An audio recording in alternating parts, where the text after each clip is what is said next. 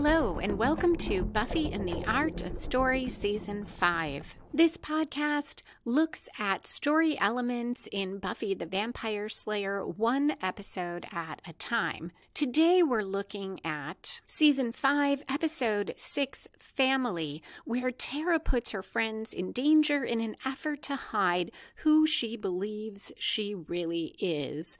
I am Lisa M. Lilly, novelist and founder of writingasasecondcareer.com, where you can learn more about fiction writing, publishing, and book marketing. As to Family, today I'll talk about drawing the audience through the story by linking scenes with images, language, and theme, having the characters ask questions that are in the viewer's minds, using metaphors to convey theme and heighten emotional impact, and the way repeating certain words in dialogue helps move the story and convey both theme and character. There are no spoilers except at the end when we'll hear from a special guest, Elena Campobassi. Elena will talk about themes of family, community, and identity in Season 5. Okay, let's dive into the Hellmouth. Family aired the first time on November 7, 2000, and was written and directed by Joss Whedon. Most stories start with an opening conflict there to draw the audience in. We do get that here, but before it, we start with the equivalent of an epigraph. That's a quote before a novel or a chapter that suggests its theme. Willow and Tara are in bed, and Willow asks Tara to tell her a story. The kitten is hanging out with them, being cute, and Tara starts Once Upon a Time about a kitty who is all alone.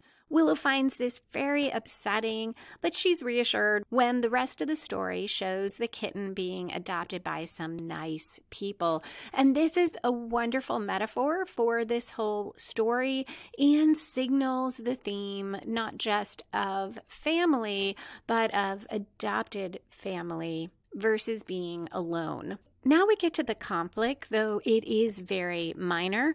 Willow's tired, and Tara asks if she minds if she keeps the light on. Tara wants to look up some spells. This could be because she knows her birthday is coming, though she doesn't say that to Willow, and that's the way that this opening conflict relates to the rest of the story. Willow says to Tara, "You've been spellgal night and day lately." Tara responds, "Well, I just want to keep up with you, and, I'd like to be useful, to the gang. I just never feel useful." And usefulness is another theme that we'll see throughout this episode, or at least a word that we will hear repeated. Willow assures Tara that she's essential. They get in bed together, and Tara turns out the light and asks if Buffy found out anything useful tonight at the factory. Willow figures if she had, Buffy would have called, which leads us into the next scene where Buffy and Giles talk about what Buffy learned. So that's at 1 minute 42 seconds in. And we join in media res. I've talked about this in other episodes. It's where we join in as the action goes forward and as the audience have to catch up. And it's just so well done here without cramming in a lot of explanations. What is going on comes out through conflict between Buffy and Giles. They talk about whether Buffy will tell Dawn, but neither of them says what they will tell Dawn or not. Buffy says, "How can I? She'd freak." And that's the last thing we need. We have to keep her safe. Giles points out that this woman knows Buffy now, and maybe she should send Dawn away, perhaps to her father. So the reference to this woman tells us there's a looming threat out there. It also reminds me that we don't know Glory's name in this episode, and we won't find it out. I've been using Glory because it's easier in terms of breaking down the episodes. As to her father, Buffy says he's in Spain with his secretary, living the cliche. She tells Giles she called her father when Joyce got sick and he never called back.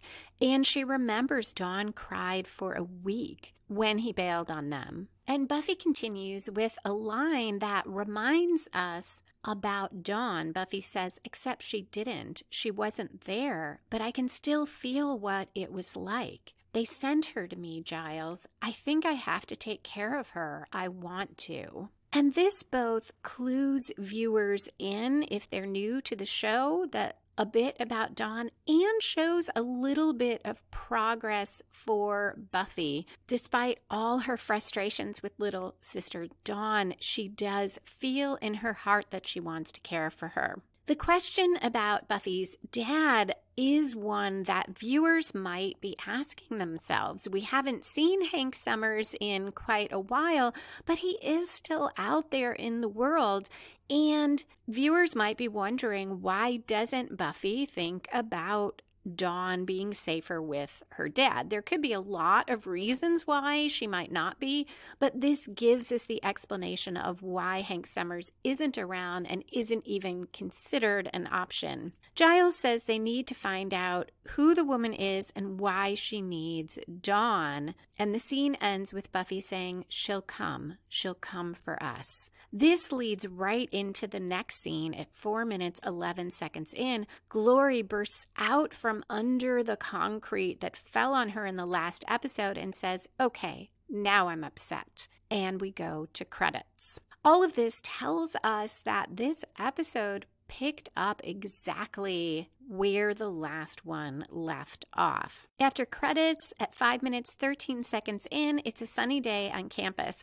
Buffy and her friends are moving boxes out of her dorm room because she's moving back home, and Anya complains about just having brought all that stuff in not long ago. Giles says, people help each other out, Anya. It's one of our strange customs. A nice way to show that Anya is newly human, if we're new to the show and don't know that already. Buffy observes that Giles is doing the least amount of helping that could be called helping. He says he saw himself more in a patriarchal role, lots of pointing and scowling, which is very fun because it's essentially Giles acknowledging that being the patriarch often means not having to do any of the work. But in this moment, he does get to point and scowl at Xander and Riley, who rather than helping are play fighting. Xander expresses surprise that Buffy's giving up the corner suite, and Buffy says it's because she is home so much with Joyce sick, she might as well save the cash. Then she starts asking where Dawn is because she hasn't seen her in a bit. But Dawn enters saying, some of your CDs are my CDs. Tara smiles throughout all of this, clearly enjoying the gang. One of them notices that Buffy is a bit achy after the big fight, and they joke about her getting the woman next time. And Tara says, yeah, you learn her source and we'll introduce her to her insect reflection. Willow is out of the room, and the others give Tara blank looks. Tara's face falls, and she says, that was funny if you studied Tagler and mythic rites and are a complete dork. I see this moment as the story spark or inciting incident for the main plot here. It is a bit later. Usually in a story, we see that about 10% through. But this season, it's been coming at different points, which I think is because season 5 of all the seasons is the most focused on the season story arcs and what I'll call sub-arcs. So there is a lot more to carry through from episode to episode, and we see the inciting incident for the main plot sometimes at different spots. The reason I think this sets off the main plot is it emphasizes to Tara that feeling that Willow's friends are just that, Willow's friends. They don't really understand her. They definitely don't dislike her, but she doesn't feel at home with them. And this is what prompts her to fear that they won't accept her and to take some drastic action later. Tara takes some boxes out. Willow comes in and reminds everyone that they are all meeting at the Bronze for Tara's birthday. Anya asks about presents. She says, "Birth is a present thing?"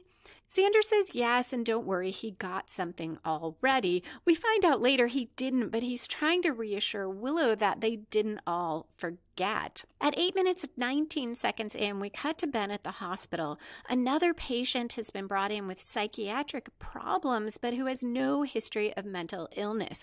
This is one of those ongoing arcs from a previous episode where Buffy helped Ben with a patient. His shift is done. He goes to the locker room and starts to change. A demon with a white face that has lots of open sores creeps through the locker room, but Glory grabs him out of nowhere, or it, and tells it she needs a favor. We cut to the magic box. Anya finishes checking out a customer and tells them to please come again and make more purchases. Giles says, "Could we perhaps be a little less effusive, Anya? We don't want to frighten the people." But Anya is excited about having a place in the system of exchanging money for goods and her work for pay. This is another moment where we can contrast Tara with the group, because Tara specifically said she doesn't feel useful. Another way of saying not having a place. And here, Anya, who is newly human, does have a place, and it is exciting for her. Buffy enters with Xander saying, sure, she forgot about Tara's party. Giles tells Buffy he's narrowed down the identity of the mystery woman, but all the open books on the back table in the shop say otherwise, and Buffy observes, your definition of narrow is impressively wide. Giles asks for more specifics, and Buffy responds, she was kind of like Cordelia, actually. I'm pretty sure she dyes her hair. Not a lot of help for Giles, but Xander and Buffy start going through the books while he works in the loft. Buffy asks Xander what he got Tara, and he admits, quote, that was a tangled web of lies, close quote, so that Willow didn't know he forgot. They both agree they don't know Tara that well, but she's nice. And then there's that thing of not understanding what Tara says. And as they're talking about it, Buffy and Xander finish each other's sentences, a wonderful way to show how well they know each other versus not knowing Tara. But they both agree that she's super nice. They also talk about whether there will be a lot of witches there. Will it be a heavy Wiccan crowd, and will they fit in? Last season, and continuing into this season, witchcraft has often been used as a metaphor for Willow and Tara being gay and for their relationship.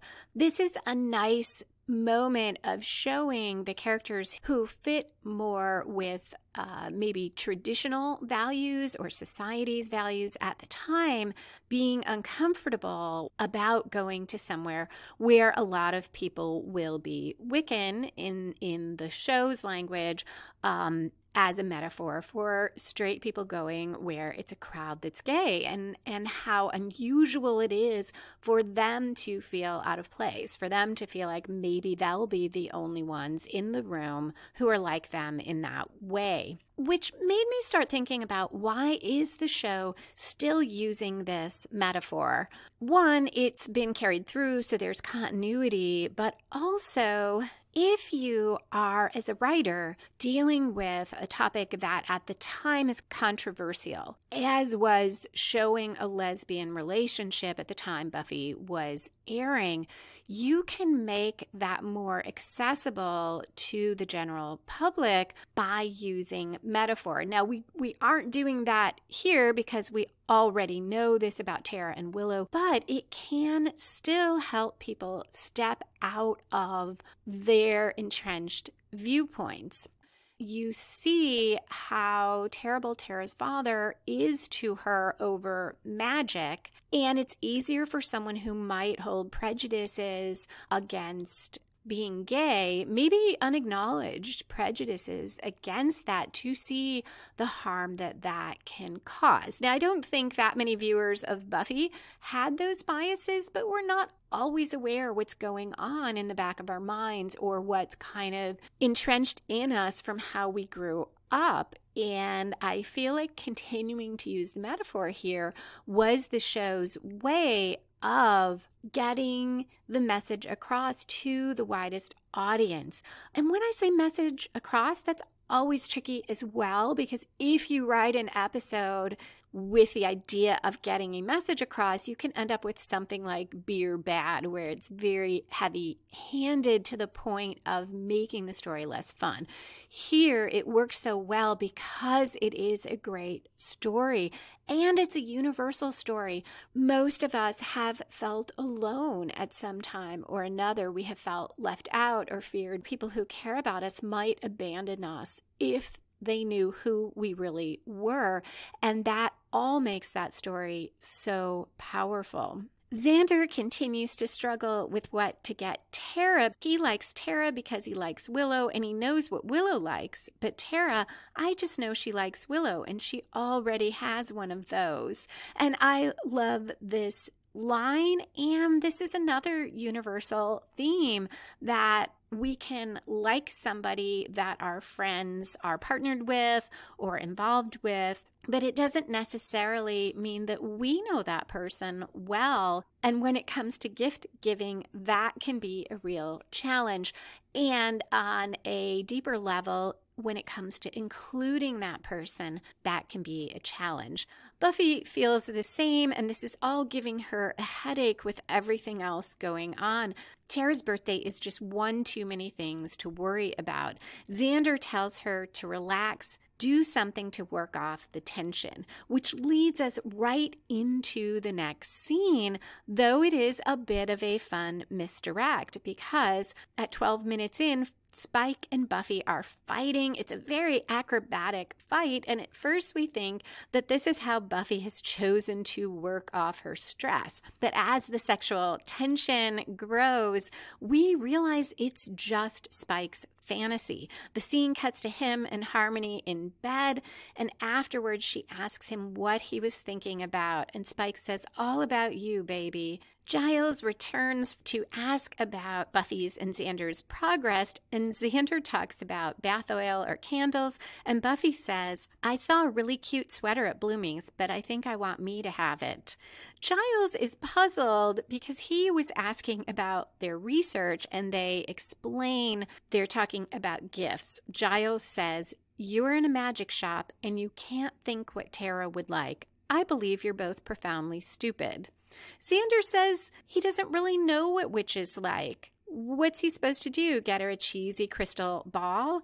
And Giles tells him he better not. Giles has already gotten one. So now we're coming to the first major plot turn. It should come from outside the protagonist and spin the story in a new direction, and it often also raises the stakes. I think of it as the one-quarter twist, because in most novels, you reliably find it a quarter of the way through.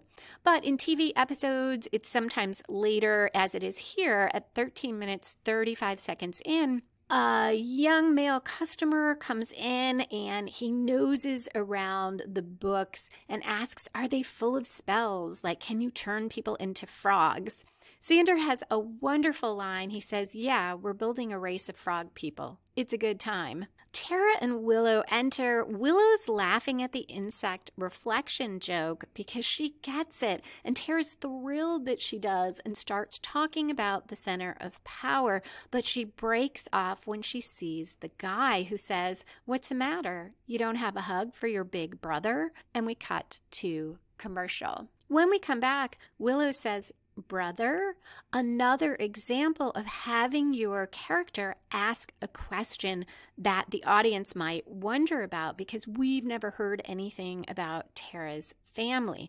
And that keeps it from feeling like a retcon. Tara introduces Donnie. Donnie teases her about this being more people than she met in all of high school. A nice way to emphasize how shy Tara was and how she perhaps has never felt she fit in anywhere. Now, Tara's father and Cousin Beth enter, and I have to do an aside because Cousin Beth is played by Amy Adams. I looked her up on IMDb, and this is one of her earliest credits. She went on to do so much, the Superman movies, the lead in Arrival, more things than I can list, so it is so much fun to see her here. Tara's father is not looking happy as he looks around the magic shop, and we find out they're all there for Tara's birthday, and the father wants to take Tara to dinner. She says, yes, sir. He apologizes for running out. He's double parked. And I thought, really? In Sunnydale? Somehow I don't think so. But then again, it is California, so maybe. Willow tells Tara her family seems nice. Another use of the word nice for depicting somebody you don't really know. Tara says they're okay, and Willow, hearing the hesitation, says, yes, family can make you crazy. This is a great link to the next scene at 16 minutes 47 seconds in. Buffy gets home where Riley is waiting for her. He got all Buffy's things back into her room and in order. They kiss. She really appreciates the favor and whispers to him that there could be outfits. Riley responds, oh, be still my heart. Dawn starts to head out to a friend's for dinner, and this is where we get that link to family making you crazy. Buffy tells Dawn it's not safe to walk there, and Dawn points out it's only across the street. But Buffy says it's family night, and anyway, that friend is a bad influence. Quote, I don't like you hanging out with someone that short. Dawn answers, I'm so glad you're moving back into the house. She huffs and stomps off. And Buffy tells Riley that Dawn makes her crazy. And Riley says that's the word he was searching for. And Buffy says, what? She shouldn't be going over there. And Riley says, yeah, a lot of young people are experimenting with shortness. Gotta nip that in the bud. Riley asks why she's so twitchy about Dawn. Buffy talks about this exciting and new demon chick, and they don't know what they're up against. Riley pretty reasonably suggests contacting Graham and the military. Maybe they know something. And Buffy shuts that down so violently that Riley's feelings are hurt, and he says, just a suggestion.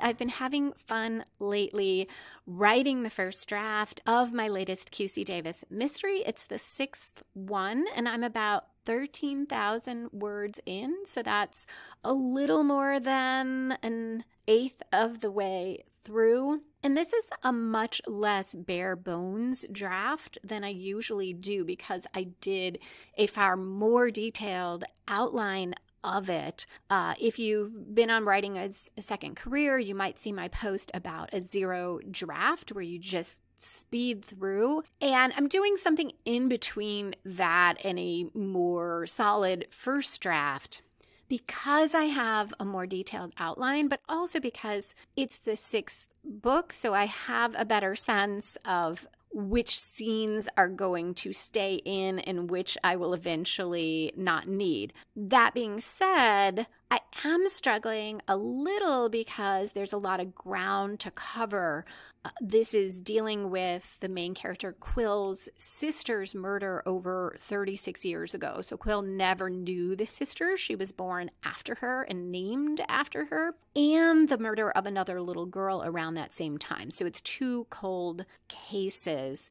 And there's a lot of background to get in, which is why I so love looking at how Buffy, the series, manages that, getting in that exposition in an interesting way. It's also probably why I found myself writing a post on writing as a second career about what do you do with scenes that are dull. it's a great reminder to myself for what to look at to make things move along quicker. The good thing, though, is I was so immersed in it that someone knocked on my door, and it really startled me. And the funny thing is I was expecting the person, so it shouldn't have startled me, but I was really in the middle of that scene where Quill was questioning a suspect.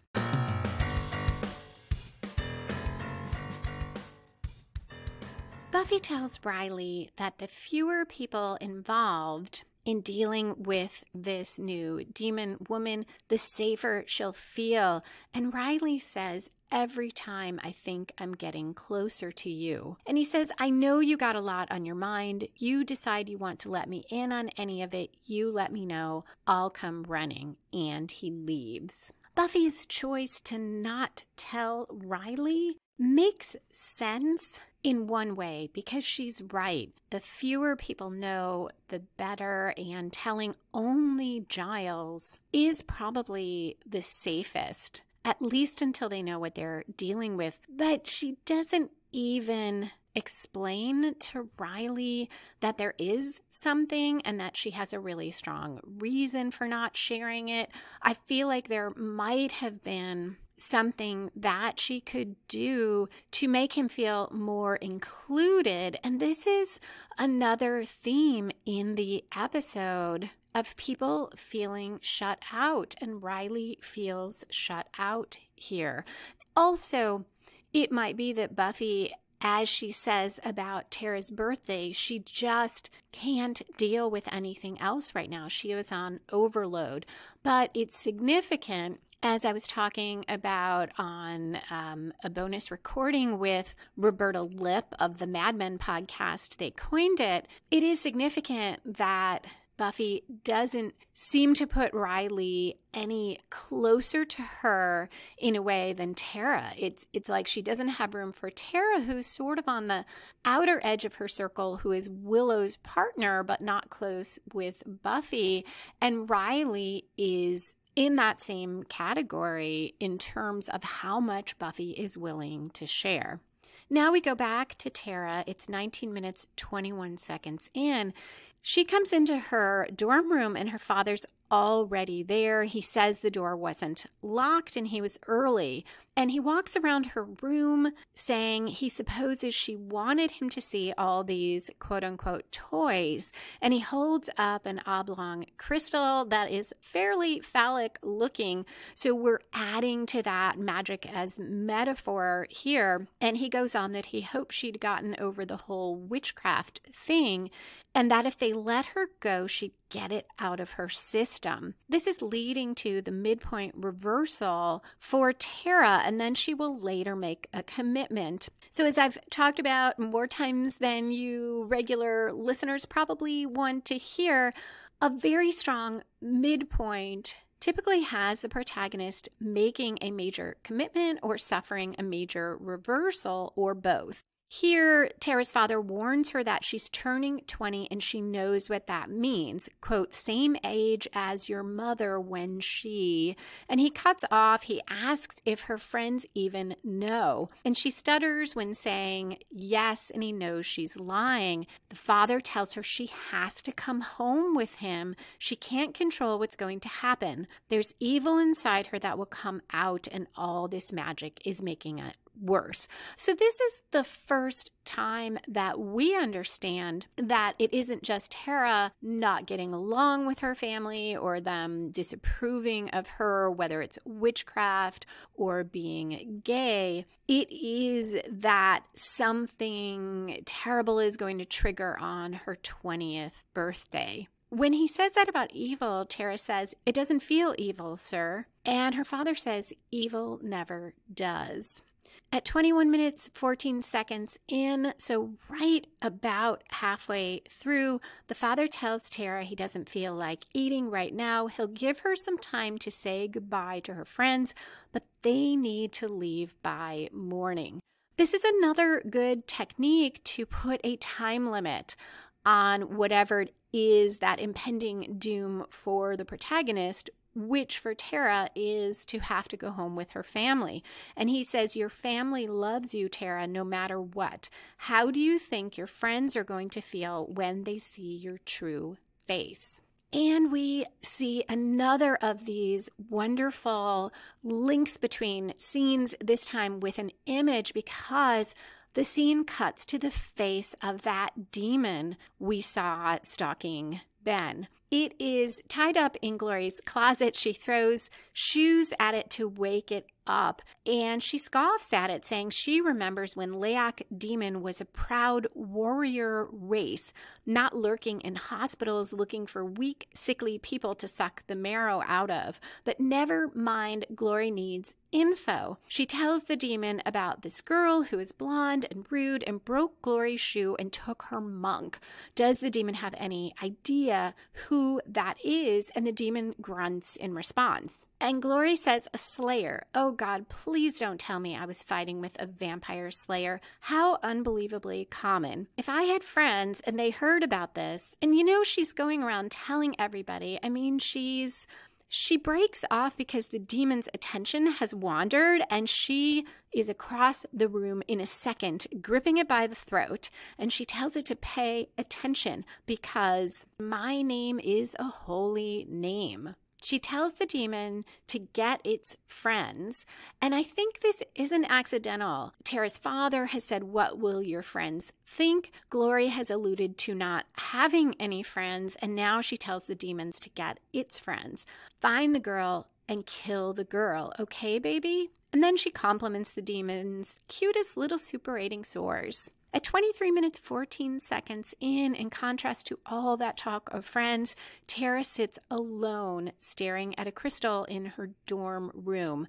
Willow enters, tells Tara that Giles called a meeting, but Tara doesn't want to go. Willow isn't picking up on Tara's mood just yet, and she says Tara has to come, and maybe they could try a spell, the one to fight demons, even though it didn't work before, which is a really nice callback to last season when she and Tara did that spell to help Buffy find a demon, but Tara threw away the magic sand and the spell didn't work, which of course Willow doesn't know. Tara says she's tired, they can do it tomorrow. Willow asks if Tara's sure she doesn't want to come with, and now the word friends comes up again because Tara says not everything is about your friends and stuff. Willow is taken aback, says sorry, and starts to head out. Tara apologizes. She'll see Willow in the morning, and Willow can fill her in. And now Willow inadvertently heightens Tara's fears because she says, great, we'll be demon hunters. At 24 minutes, 26 seconds in, Tara opens a spell book. So she's about to make a commitment. And this is something that when you are plotting your story, if you have a major reversal at the midpoint, one way to make sure that the time between the middle of your book and the next major plot turn is engaging is to then have the protagonist make a commitment because of that reversal, a commitment as a way to deal with the reversal. At the magic box, Giles starts the meeting. Tara peers in through a door at the back of the magic shop. No one notices her. She whispers a spell to work her will on all of them and blows colored sand. It swirls around, goes into the room. Everyone freezes as it hits them. Then a second later, Giles resumes talking and nobody notices anything amiss. The scene cuts to a seedy bar, and the bartender tells a patron that we can't see that he shouldn't be coming in there. He's got a rep with these monsters, yet he's there night after night. Is he looking to get killed? Based on this, we think this is Spike. We saw a similar scene with Spike before where he got dragged out of the bar by a demon. But the camera shifts and it's Riley who deadpan says he comes here for the ambiance. And the bartender says, well, if Willie was here, and Riley responds, Willie's not here. This answers the audience question of, is this Willie's? And if so, where is Willie, the bartender we saw saw in the previous seasons. A pretty woman joins Riley and flirts with him. He buys her a vodka tonic, and she tells him her name is Sandy. And this is the same actress who played Sandy, the young woman that Vampire Willow turned into a vampire in Doppelgangland. And Riley responds to her, "Oh, Sandy, Sandy, Sandy, it's no good. My heart belongs to another. Besides, I don't go out with vampires. They're never interested in my intellect." This line presents another wonderful link because he has said he doesn't go out with vampires. They're never interested in his intellect. And we switch to Spike, who is a vampire who is very interested in Buffy. He's holding that mannequin head we saw before with the blonde hair on it, and he furtively puts it aside when Harmony comes in with shopping bags, gushing about how everything was on sale. And no, of course she didn't pay. She killed the sales clerk, but a sale is a sale. Harmony also heard from someone she ran into that a big wig from some nether region recruited a Layak demon to get others together and kill the Slayer. And does Spike think they'll be able to do it? Spike responds, "God, that would be pleasant." Harmony thinks if the demons succeed, they should send a gift basket. Spike heads out. If the Slayer is going to die, he's going to watch. At 28 minutes, 36 seconds in, Tara is walking in the park and Cousin Beth runs into her. She was looking for her to see if Tara needed help packing and if she's okay. Tara informs Beth she is not going back with the family, and Beth calls Tara a selfish bitch who doesn't care the slightest bitty bit about her family. Tara's dad is worried sick about her, plus he and Donnie have to do for themselves around the house. The horror of it, right? Quote, "While you're living God knows what kind of lifestyle." End quote. She goes on that Tara's friends will see what Tara is no matter how innocent Tara acts. Tara insists they won't see it, and Beth realizes Tara did some kind of spell and threatens to tell Tara's father. Tara says it was harmless just so they wouldn't see the demon part of Tara. We cut to the training room. Buffy is on an exercise mat alone. She's doing a stretching pose on her back, her legs bent, not the easiest position to get out of quickly. Willow hears someone at the door and she opens it. There are demons outside there, but she doesn't see them, and we cut to commercial. At 30 minutes, 38 seconds in, Beth tells Tara that Tara has been lying for years, and now she put a spell on her friends, and Beth asks, "Is that a human thing to do?" Beth is going to tell Tara's father about the spell. He'll tell her friends, and if she were Tara, she'd tell them first, quote, "and then I'd tell them goodbye," end quote. At 31 minutes, 20 seconds in, the demons stalk through the magic box. They seem unsurprised that the others don't notice them or see them. Maybe they just don't care. They find Buffy in the training room. She looks around as they enter, though she can't see them. They attack, and she fights and yells for Giles. More demons block Xander and Giles from going to help. One of them gets Xander by the throat. No one can see it, but Anya grabs something heavy, and Willow grabs a chair, and she gets there first and swings it down on the invisible demon. Spike dashes in the back and watches as the demons attack Buffy. He's happy, but he also can't help himself and dives into the fight. Buffy throws another one of them against the wall and takes off. She goes right past Spike, who's got a demon in a headlock, and he says a sarcastic, "You're welcome." Everyone's fighting in the main magic box area, but no one can see what. Buffy tells them to shut up, and she listens. Tara enters from the front door and yells, "Buffy, behind you," as one approaches. Buffy fights. Spike is still fighting in the training room, too. And Buffy says, "Tara, where is it? Can you see it?" So we are at the stage of the story where we should see the last major plot turn. I think of it as the 3/4 turn for where it usually appears, though sometimes it is a bit earlier or later. We could see that as the moment when Cousin Beth threatens to tell Tara, or to tell Tara's father about the spell, and that he'll tell her friends, because that spins the story in another new direction. Now Tara has got to react to that. She knows it's not an idle threat, so she comes to see her friends. Or we can see it as this moment when Tara drops her head and utters the words to break her spell. Everyone can see the demons. The fight continues.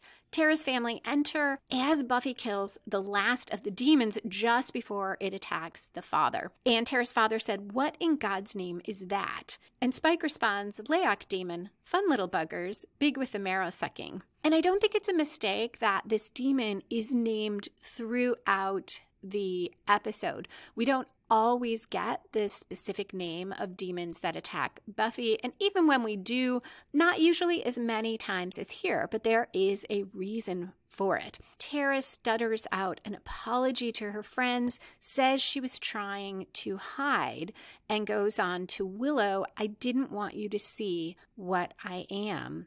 The father explains to all of them that Tara is a demon. The women in his family all had some demon in them.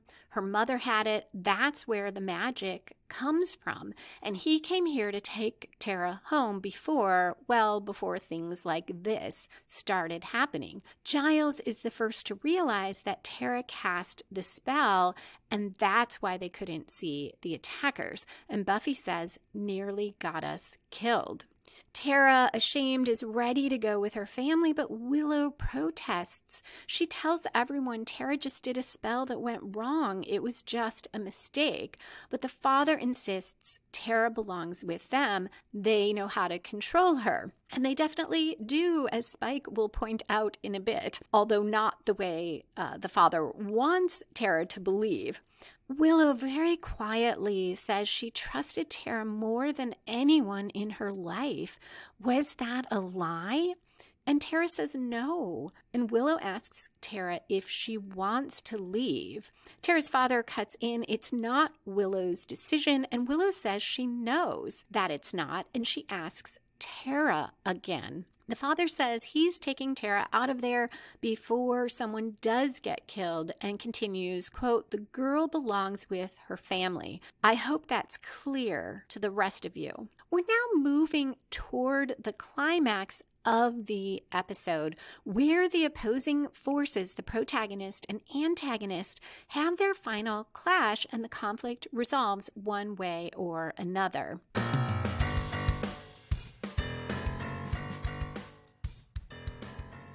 If you are finding the story structure I talk about in the podcast helpful and want to try it out for your own writing, you are welcome to download free story structure worksheets. Just go to writingasasecondcareer.com/story or to the website writingasasecondcareer.com and look for help with your story at the top menu.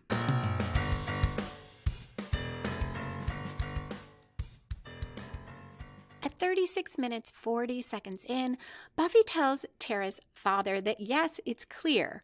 And Tara looks crestfallen, but Buffy goes on, if he wants Tara, he can take her, but, quote, "You want to take Tara out of here against her will, you gotta come through me." Dawn joins her, and the father says he's not going to be threatened by two little girls. But Dawn says he doesn't want to mess with them, and Buffy says she's a hair puller. Giles stands behind them and says, "And you're not just dealing with two little girls."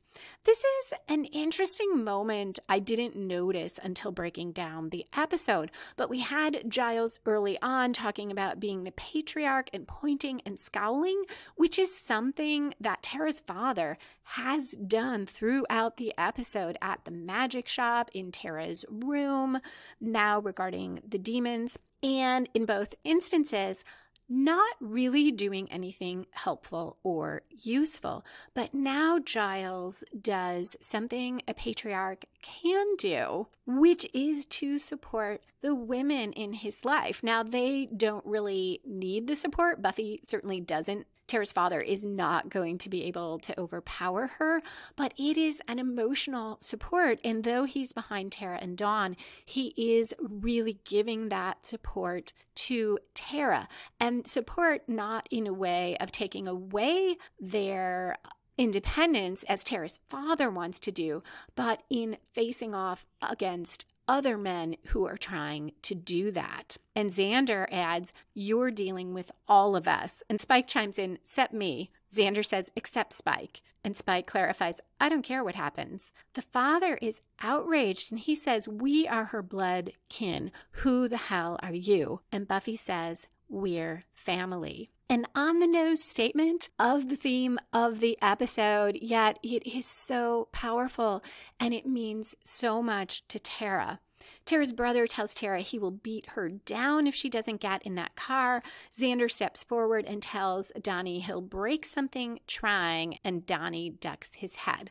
He has given up, and Beth says, "I hope you'll all be happy hanging out with a disgusting demon." It's tempting to see all of what happened with Buffy standing in the way, supporting Tara as the climax. But remember, the climax is about the protagonist and antagonist fighting their last battle, whether it's a physical battle or an emotional or psychological one. So that has not happened yet, but it will. First, though, Anya asks in response to Beth's comment, what kind of demon? There are lots of kinds. Some are very, very evil, and some are useful members of society. So that idea of usefulness, again, of having a place. And the father responds, evil is evil. And Anya says, let's just narrow it down. I love this because this shows Anya also chiming in support of Tara. And now Spike, who has said he doesn't care, will also be there for Tara, though perhaps he does it just for the fun of it, because the light dawns on him and he says, let's just make this simple, and punches Tara. He doesn't punch really hard. They both yell in pain, though. And Willow yells at Spike, but then is thrilled because she realizes what that means. Buffy tells Tara's father that that only works on humans. So Tara is human. And Spike says, oh, it's a family legend, a bit of spin to keep the ladies in line. And Spike goes on, you're a piece of work. I like you. Then as he leaves, he says to the others, yeah, you're welcome. Now we get to the true climax, because Tara, as the protagonist, needs to be the one to have that final face-off. So that is something to remember if you are doing a story either with an ensemble cast, or more specifically, where another character might be stronger in other ways, might be a big part of your protagonist's victory. That is okay to do, but the protagonist needs to have that final confrontation herself. And while Tara can't do the physical fighting like Buffy, she can't fight with the demons, she couldn't win a physical battle with her father or Donnie, but she is strong here emotionally. Her father tells her for 18 years the family has taken care of her and supported her. And Tara just shakes her head and says, Dad, just go. Her father says, magic. And Beth says, are you happy now? And Tara is. She smiles and the music changes. And this is the last link between scenes, because we will now go to a scene where Tara is very, very happy. And this scene is the falling action where we tie up loose ends, resolve subplots, and here we continue arcs from previous episodes at 39 minutes 53 seconds in. We're at the bronze. There are balloons and presents everywhere. Tara is thrilled with all the gifts, including Giles' crystal ball. And Riley comes in with a present and joins Buffy. He kisses her. She seems happy he's there. Anya and Tara sit together, and Tara explains the insect reflection joke, and Anya says she gets it now, but, quote, it's still not funny. That is the end of a 3-beat about this joke. A 3-beat is where you use the same line or same concept 3 different times in 3 different ways. And typically the last one inverts or subverts the line. So in the beginning, Tara says the joke, nobody gets it. Then we see Willow understanding it. And now Anya gets it. And we might expect, oh, Tara's accepted. But being very plain spoken, Anya adds that it's just not funny. But it's okay. Tara doesn't mind that now because she feels comfortable. She and Willow go to dance. And they talk a little bit more about her family. Tara was afraid if Willow saw what kind of people she came from, Willow wouldn't want to be anywhere near her. But Willow says it makes her more proud of Tara, makes her love her more because she became who she is despite what she grew up with. And Tara says Willow always makes her feel special and says, how do you do that? And Willow says, magic. They have their heads on each other's shoulders as they dance. The camera pans back and we see them gradually levitate above the floor and no one around them notices or cares. That is it for my breakdown of the episode. Normally, next I would have foreshadowing and spoilers, but today we have a special guest, Elena Campobassi, who will talk about themes of family, teen identity, and community in season 5. It does contain spoilers, so if you are spoiler sensitive and don't stick around for that, thank you so much for listening. Come back in 2 weeks for Fool for Love, where a random vampire nearly kills Buffy and Spike reveals more than he meant to of his feelings for her.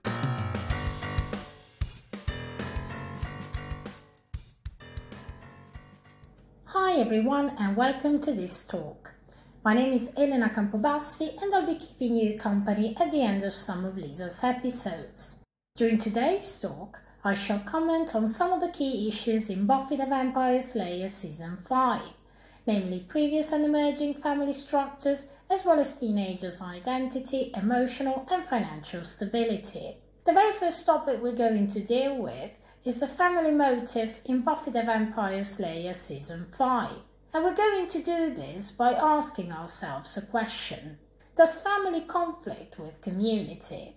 This question was first posed by Julie Hanlon Rubio, Professor of Social Ethics at the Jesuit School of Theology of Santa Clara University, in his 1997 Theological Studies article.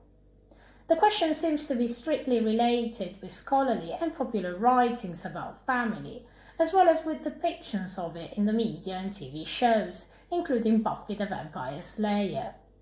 This question arises from a refusal to disconnect family and community, which is present in both Catholic social teaching on the family, together with recent teaching on the concept of domestic church, and also in the TV show Buffy the Vampire Slayer, whose writers and producers provided an alternative version of the North American family, a version that clearly refuses to sever the concept of family from that of the common good, thus overlapping with the concept of domestic church. But what does this alternative family consist of? Contrary to other TV shows, such as Friends, Neighbours and Fresh Prince of Bel-Air, for example, Buffy the Vampire Slayer offers what's been called a collectivized matrilineal social order, which is embodied by Buffy and the Scooby Gang in the struggle against evil. This mythic storyline aims at contrasting failing parental figures with the mutual support Buffy is provided with by her closest friends Willow and Xander. Family is not always blood related, but it is friends. Although this is the family motive in the whole show, I believe Season 5 deals with it the most. However, this doesn't mean that the show turns its back on blood ties. We do hear Willow say she'd like to go see her mum in the episode Forever, like we hear Buffy refusing Joyce's help in Blood Ties by saying this is a family thing, we should deal with this, meaning her natural family. Yet the Scooby Gang does prove to be the actual family bond Buffy has, as they provide help on a caring, family-like and double level, in ordinary familial expressions of love and the ongoing struggle against evil. Now, the fusion of ordinary family obligations with the welfare of a broader community couldn't be more clearly expressed in Buffy the Vampire Slayer than through the character of Dawn in Season 5. On the one hand, Dawn is the key. She's precious to the word and pivotal in determining the word's fate.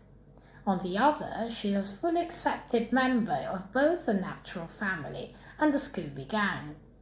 Even when the combination of these two ideals seems to break in the season final episode The Gift, Buffy's self-sacrifice aims to both protect her sister and to save the word, giving the show the opportunity to support once again the ideal of a family that is founded not primarily on blood, but on love, mutual support and responsibility, as well as a mission to serve and protect the broader social community. But going back to the link between the show and the concept of domestic church, what is it and how is it connected with Buffy the Vampire Slayer? The term domestic church was first used by theologian Berg in 2002 to stress that the Christian family represents the smallest community of manifestation of the church. This idea of Christian family is not a new one, but rather it has deep roots in the New Testament and the early church, although only recently has it started to be further discussed. Now, it has been claimed that family operates as a domestic church in two ways: by caring for its family members and by making them serve society through a personal and interpersonal social involvement aimed to common welfare and mutual acceptance. As a family, the Scoobies do seem to follow both principles. Yet this does not mean that the creators and writers of Buffy the Vampire Slayer were inspired by Catholic principles when creating the show. The show as a whole does include features that clearly could not be considered as supporting Christian values. But what has been suggested in the essay Buffy the Vampire Slayer and the Domestic Church is still a potential influence of the concept of domestic church on the show through the way the Scooby Gang acts as a family for Buffy. Buffy the Vampire Slayer does challenge Christian views on families whose members are bound together by blood, marriage or adoption. Also, the show is clearly against stricter principles that are still maintained by some members of the Christian circles, such as the family as mainly built on authority and or heredity. In Buffy the Vampire Slayer, family is as family does. At the same time, biblical scholar Osiek highlighted how the New Testament does also include an extremely diverse array of family models that may even rival that of contemporary American culture. In this sense, it is still not clear whether Buffy the Vampire Slayer is always against the traditional Christian family. Part of the answer to this dilemma comes from an article I read by Jarvis and Burr that is entitled "Friends of the Family We Choose for Ourselves." Here, it is claimed that in fact, Buffy the Vampire Slayer does not idealize traditional families nor alternative families. What relationships are in this show can be instead revisited in terms of Gideon's pure relationship, which I personally believe is a very interesting social concept. Gideon is an English late modernist sociologist who considers the birth of new patterns in the relationships between family members as not random, but rather as due to postmodern social restrictions and transformations.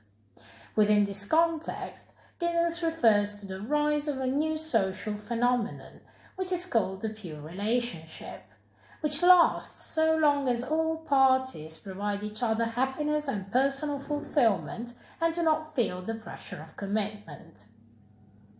Now, it has been claimed that current social changes, such as increasing birth to teenage unmarried mothers, increased cohabitation before marriage, commuter marriages, increased divorce and single parenthood, and so on, may be evidence of the fact that people today, and especially women, are not willing to sacrifice themselves to a life they're not happy with, but they're rather more focused on their own personal fulfillment and satisfaction than they were in the past.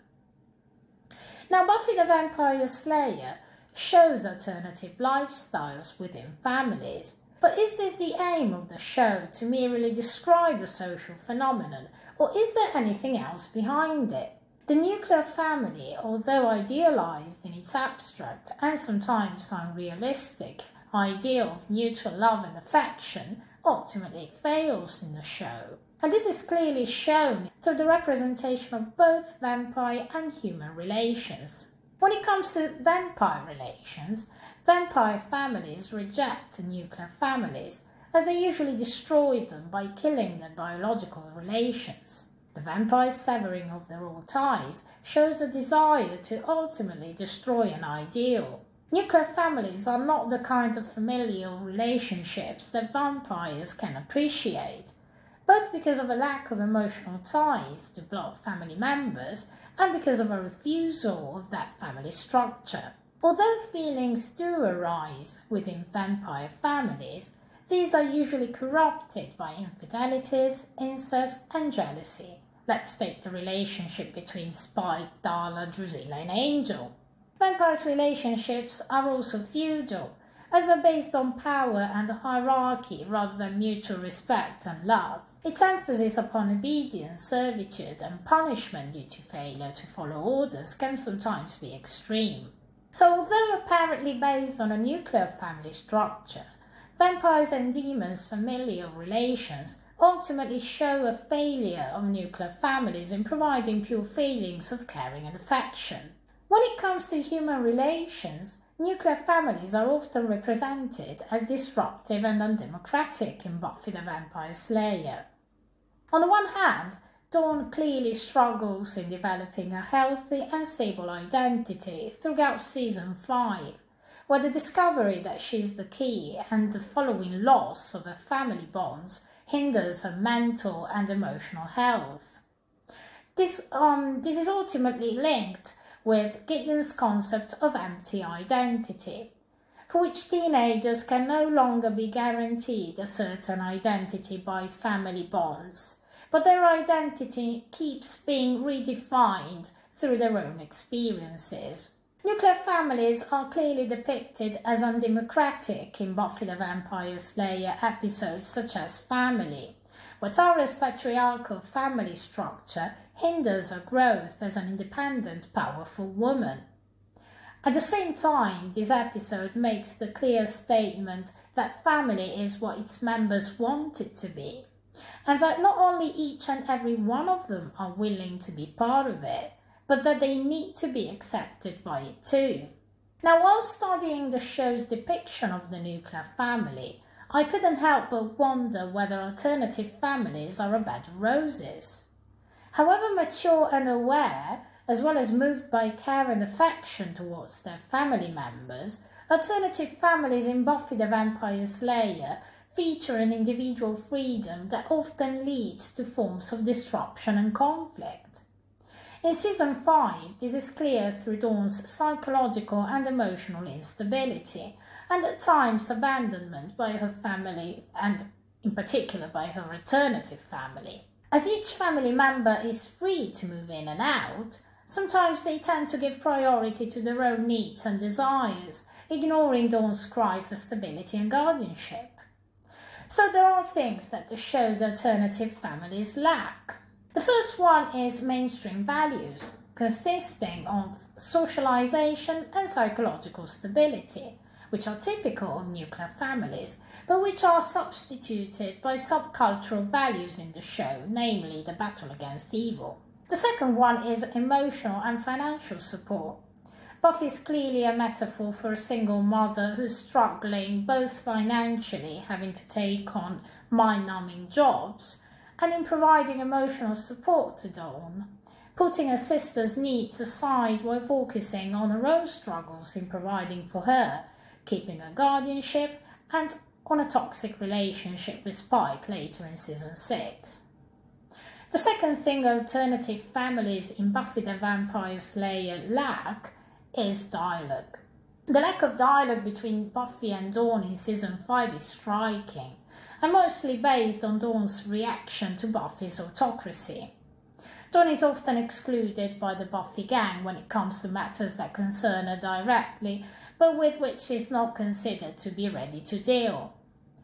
All this, fortunately, changes throughout the show, offering viewers an explanation and demonstration of the potential and often factual instability of alternative families, which nevertheless Buffy the Vampire Slayer considers as a better alternative to patriarchal, hierarchical nuclear families. Now, in my opinion, Giddens' concept of empty identity gives us a chance to witness new, growing social phenomena regarding the development of teenagers' identity, and to reflect upon them by asking ourselves a number of questions. From my experience as a secondary school teacher in Italy, I can't help but ask my students about themselves, their interests, their goals, their ordinary daily routines. Teenagers today seem to be more socially engaged with their own surroundings, mostly thanks to social media, in my opinion, than what I used to be. Being aware of current affairs might be easier today thanks to a wider and quicker access to resources and news that may appear on the social media feeds without the need to buy a newspaper or go to the library. The redefinition of identity as opposed to, or at least different from their parents, is largely evident as well, and also, and probably mainly, as a consequence of the access to a wider number of resources, both online and offline, than what their parents were allowed to or even knew of. Now, if this is true, then I see the possibility of constant redefinition through a widely huge array of decisions and calls which adults may sometimes mistakenly judge as right or wrong, while this redefinition can be an opportunity for teenagers to get to know themselves sooner and on more occasions than older generations could. However, I also believe this should never lead to a lack of any grown-up figure who can guide a teenager in building their own identity by means of dialogue and warning against the dangers of having to deal with it all by themselves. In the case of Dawn, I see her identity development as strictly connected to her relationship with Buffy as a role model, but also a hindrance to her own self-confidence. Also because of the kind of alternative family and instability Dawn experiences, she's initially unable to find a stable role model to look out for in times of internal turmoil, and not just in the daily fight of survival. Whereas I believe Buffy did have this role model with Joyce, who despite her flaws and occasional absence as a working single mother, never failed to provide Buffy with financial and emotional stability. Buffy herself will say in the following to Angel in the episode Forever, "I can stick wood in vampires, but Mum was a strong one in real life. She always knew how to make things better, just what to say." Dawn starts to finally build a healthy identity once her relationship with her sister is based on mutual respect and acknowledgement that Dawn is not a child anymore, something that Buffy wasn't denied, even when her parents were on the brink of divorce, and when she, still an immature, transgressive 15-year-old girl, had just discovered that she was a Slayer. Despite being sent to a mental asylum, Buffy seems to have been supported by Joyce when things got tough for her. At the same time, in Season 7, there's a democratic relationship between Buffy and Dawn, finally, while Buffy still does act as a teacher and mentor by teaching Dawn some combat and self-defense at the beginning of the season. I do therefore see an element of hierarchy, but this time based on mutual respect and affection rather than power and control. Buffy the Vampire Slayer Season 5 serves as a mentor for both adults and teenagers to improve themselves as family members and to learn that there may not be an answer to what being a perfect daughter, sister or parent might be, but that it will be a success if based on mutual love, caring, as well as discipline and guidance. Thank you all for listening, and please feel free to comment the talk with your ideas and thoughts. I really hope to speak to you soon, and let's slay it.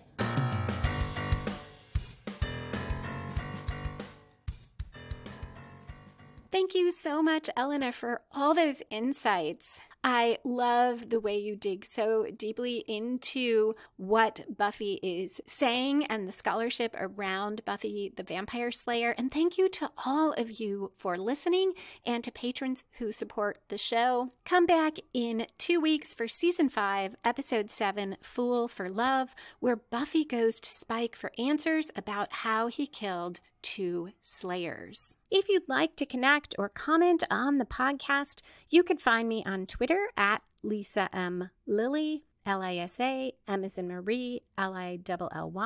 You can visit the Buffy and the Art of Story Facebook page or comment on YouTube, which you can get to through lisalilly.com/YouTube. You can find back episodes of Buffy and the Art of Story at lisalilly.com/Buffy Story, and you can find the book editions of Buffy and the Art of Story at lisalilly.com/Buffy Books. Music for this episode was written and performed by Robert Newcastle. Buffy and the Art of Story is a production of Spiny Woman, LLC, copyright 2021. All rights reserved.